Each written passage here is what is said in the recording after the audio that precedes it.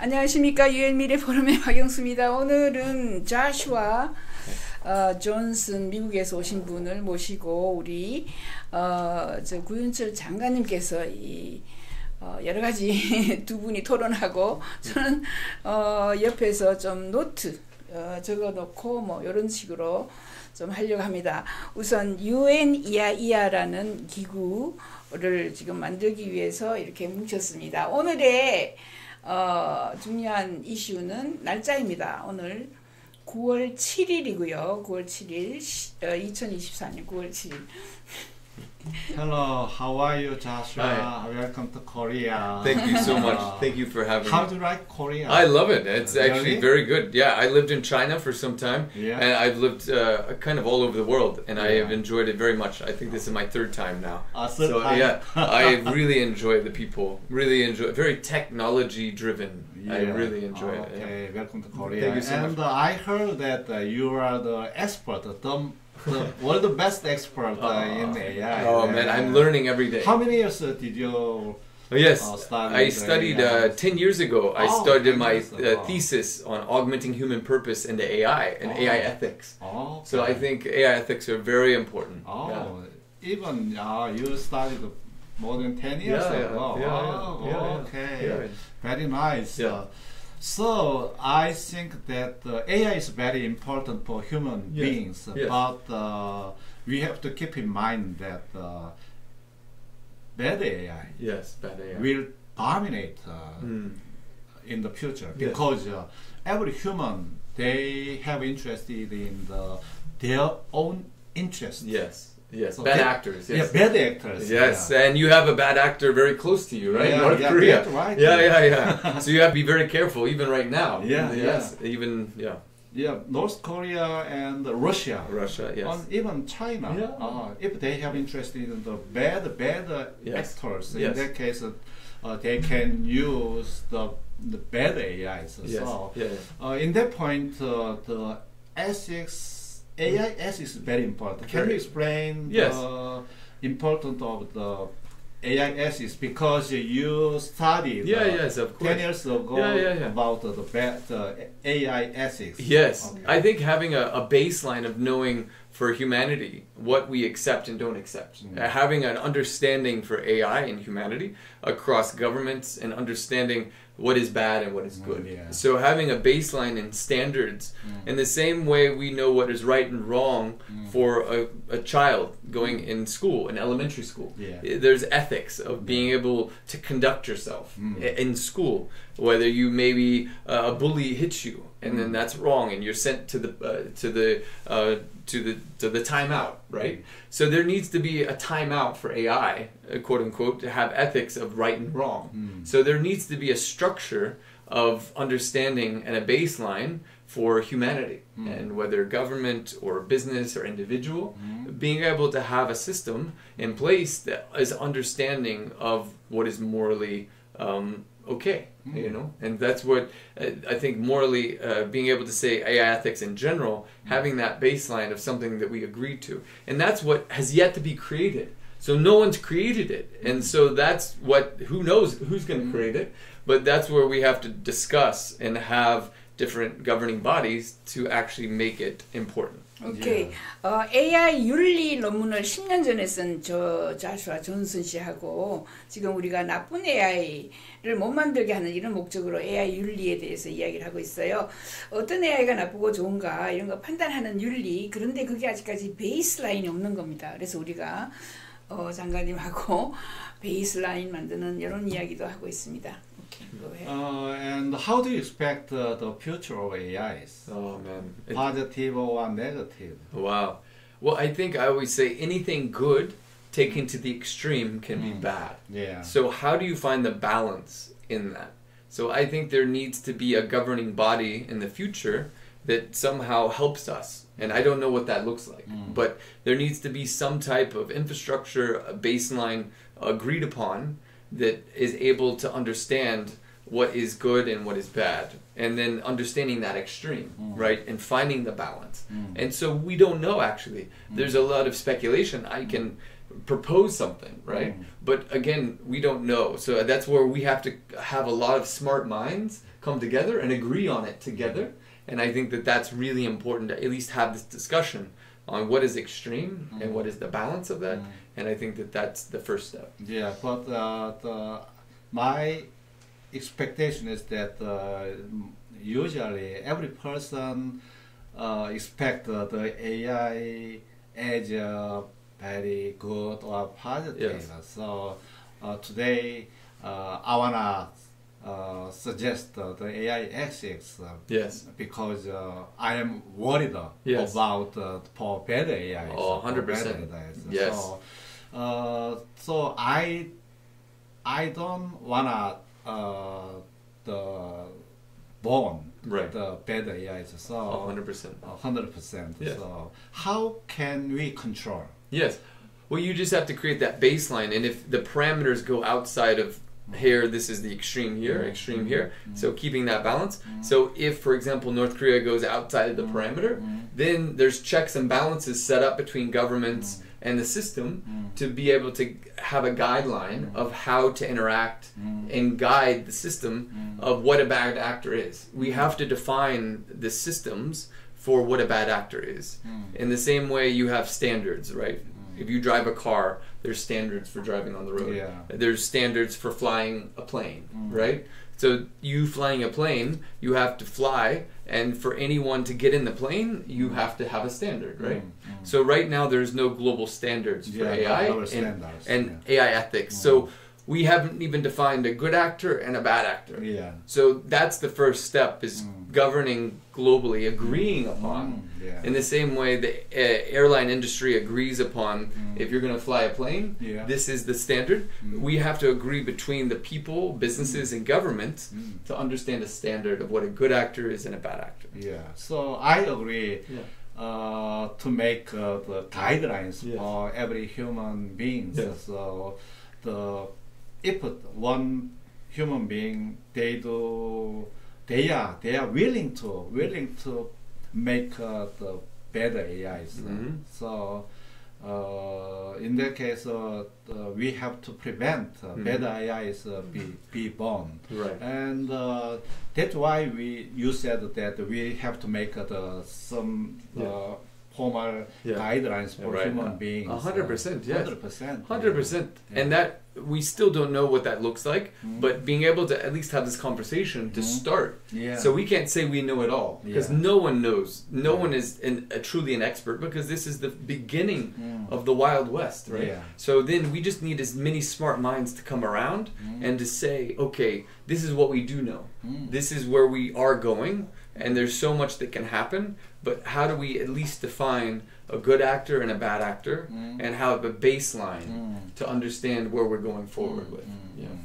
So any other country or the UN is started to discuss about the guidelines for bad actors or good actors. Do you have any information about Yeah. I think that's yet to be decided. The UN, no one has defined what a bad actor is and a good actor. So that would be a great idea. I mean, that someone needs to do that, right? So that is kind of, I think, the next steps, being able to see that framework, that baseline of what a good actor is and a bad actor, and agree upon that for governments, for businesses, for individuals, so everyone is on the same page. And I think that that's the next step for humanity. So we have a framework that we have to go, you start with the end in mind, right? So we need somewhere where we're reverse engineering and saying, hey, in the next 10 years, 20 years, 30 years of humanity, this is where we're all going together, right? Right now, everyone is very fragmented and going all over the place. So if together we have an agreement of a baseline, that I think that's the next step. 네, 여기서 베이스라인을 우리가 좀 정하면 어떨까 이런 생각을 합니다. 이 AI에서 양쪽 극이 있어요. 뭐 아무튼 극과 극을 좀 잘라내고, 그죠? 양쪽 극 잘라내고 우선 표준화하는 거, AI의 가이드라인을 우선 정하자. AI 사용 표준화와 가이드라인을 정하자라는 아이디어에 저희가 지금 동의를 하고 있습니다. 유엔하고 같이 하는 방법을 한번 고려해보고 있습니다. Yeah, but I expect you make a big distributions to make the guidelines for AIs. Yes. And then the second one is that if a lot of the AIs will be born, in that case we don't have any information about the number of AIs. Right. In that case, how can you control the AIs? Well, that's what's going to be so difficult is how they're registered. For example, having a mass database and a system where there's a global acceptance from the governments, from individuals, from businesses to accept that baseline and to, in a quote unquote register of, because the bad actors, you know, if North Korea, they may not want to register because they're a bad actor, but that new system of, you know, I think decentralizing it and having it is very important, to be decentralized using blockchain and using that as a system to be able to create, you know, a global registry to be able to understand and that definition of a good actor and a bad actor. And it'll evolve. It'll constantly, as quantum comes online and there's in the next 5 to 10 years, there's more and more technology that is updating it. We'll constantly have to update what a good actor is and a bad actor. And it's not so clear cut. Everything is going to have to be decided on together.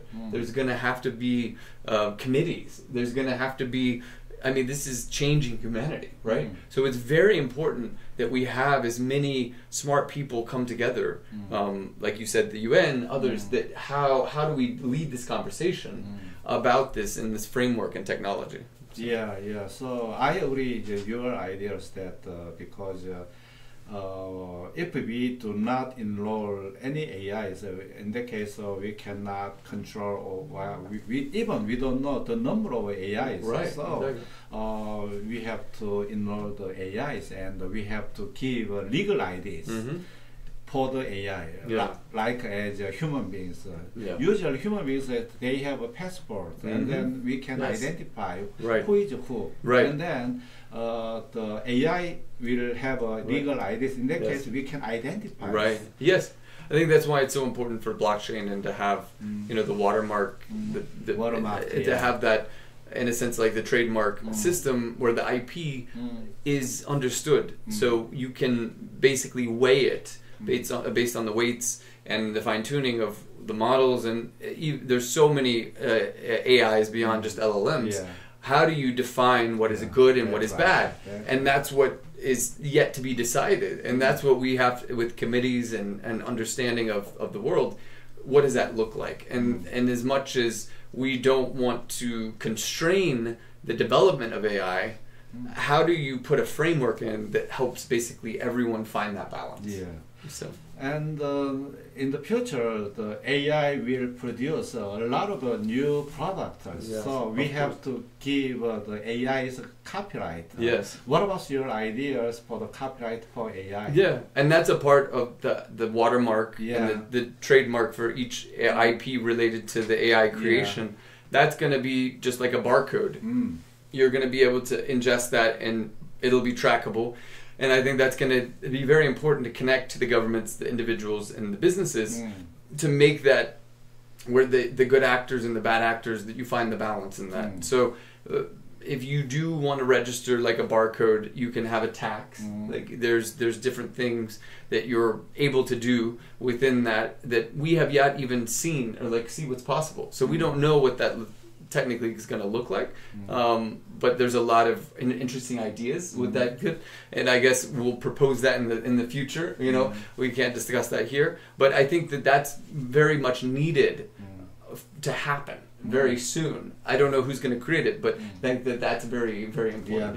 AI를 우선은 저희가 라이선스를 주거나 또는 등록을 하도록 해서 글로벌 레지스트리, 글로벌 등록처 뭐 이런 걸 만들면 나쁜 AI, 좋은 AI를 그저 갈라낼 수 있고 나쁜 AI를 막을 수가 있고, 이게 지금 뭐 양자 컴퓨터도 나오고 너무 신기술들이 빨리빨리 나오기 때문에 매번 업데이트 저희가 해야 되고, 그래서 그런 걸 위해서 블록체인이나 워터마크 시스템이나 IP 바코드 뭐 이런 걸 가지고 한번 정리를 해보면 어떨까 이런 아이디어를 내고 계십니다. Yeah, and the another issue is that if we give the AI for copyright, in that case the AI can get money. Yes. Yeah. Yes. In that case, what about how can you limit the AI's? Yes. So blockchain, I think that's why it's Yeah. key for blockchain and decentralization, because you don't need a middleman or a bank to be in the middle of that transaction. So the AI to AI could actually transact. Yeah. So a Singapore AI, and what represents their government, could then transact to Singapore, in the United States. Basically AI, and then that between the two governments, you would be able to transact without anyone in the middle. So being able, what's best for the government, and so that discussion of like tourism, how do we cooperate in tourism, and what's best for each other. So this is now, as an AI agent acting on behalf of the government, then that between the two, they're discussing. But there needs to be some framework and guidelines of a structure, and if there is money involved, that needs to happen between those two. There doesn't need to be anyone in the middle. So with blockchain technology, you can have a settlement, and that is either CBDC, central bank digital currency, or a token that's internal between those two, those AI agents. So that is going to be, I think, a necessary part of decentralizing it and creating a system, a database, to be able to basically a ledger, to then have and at least agree on the baseline. Yeah. You mean that in the future, if some person use the AI's productions, in that case, we have to pay money. Yes. Yeah? And then the AI can get money, incomes. Okay. Yes. Basically like a tax. Yeah, tax. So if, for example, if you use this model, if you use this, it's just like Mickey Mouse. Mickey Mouse is an IP registered to Disney, right? Yeah. And on the balance sheet, sometimes it's hard to see IP on the balance sheet, right? And so it's intangible. So what does that look like? So when you digitize it, it slightly becomes more tangible. So on the balance sheet, and you're able to understand, you can even data now. We were just talking about this. Lloyd's of London being able to insure data. So if you're able to insure data, then you can basically take a loan out against that data, and the value of that maybe at 40-60% of that. And so with that, there needs to be some type of IP registered to that data, and then you can actually be able to tax it. Because if Lloyd's can insure it, then of course a government can tax it. Yeah. But the AI itself can pay tax, or who will pay?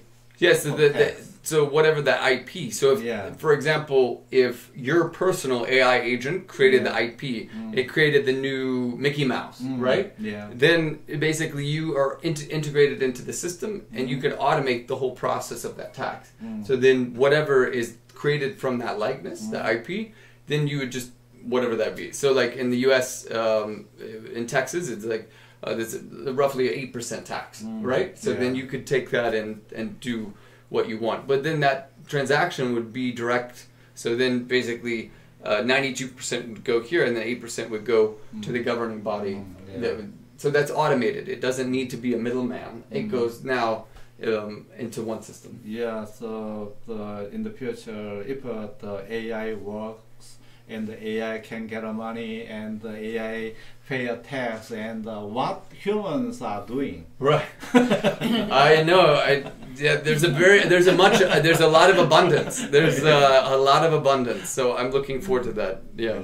예, 이거 정리를 좀 하면요. 아무튼 이런 기술을 우리가 블록체인하고 분산화된 AI를 지금까지는 뭐 중앙집중식으로 해가지고 은행에서 돈을 주면은 돈을 얼마 정도 뭐 세금을 내거나 뭘 해야 되잖아요. 근데 IP를 등록해서 미키마우스가 등록하듯이 등록을 해서 세금을 자동화 시켜가지고 자동으로 내고 AI가 AI에게 지적재산권을 줄 수 있는 이런 중간자 없이 돈을 중간에서 떼어먹는 사람 없이 굉장히 피가 적어지고 세금이 적어지도록 하는 이런 시스템도 고려하고 있습니다. Okay, thank you for Joshua. We have to make a conclusion. Yes. So in AI age, we have to prepare for the AI ethics. Yes, yes, that is very important. Yes. And the second one is that we have to enroll all AIs in the government or in the UN under the UN guidelines. Yes. And the third one is AI copyright. Yes. Yeah.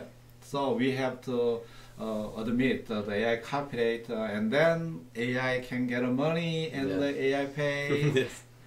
Tax, and then everybody can live happily. Yes. So for these things, we have to make AI ethics, and then we cannot produce the better AIs. Yes. We always produce good AIs for human beings. Okay? 100%. Yeah. That's a very tall order and a lot to do. So we look forward to seeing that transpire and humanity in the next 5 to 10 years. There's a lot of work, but I look forward to seeing it all happen. AI 창작하고 AI가 이제 창작하면 돈을 벌 수 있잖아요. AI가 돈을 벌게 되고 그것들이 전부 AI 윤리를 통과해서 만들어져서 결국은 좋은 AI만 우리가 만들 전략을 지금 짰습니다. 그래서 앞으로 이게 이제 1편이고 2편, 3편 쭉 계속해서 저희가 앞으로 어떻게 AI를 관리할 수 있는지 등록 시스템 뭐 이런 것들을 이야기할 것입니다. 오늘은 여기까지. 자, 구현철 장관님하고 자슈아 존슨이 AI ethics, AI 윤리, 도덕 문제를 가장 먼저 10년 전에 논문을 쓴 사람이에요. 석사학위 논문을 쓴 사람입니다. 여기까지 박영숙의 미래TV였습니다. 감사합니다. 감사합니다. 감사합니다.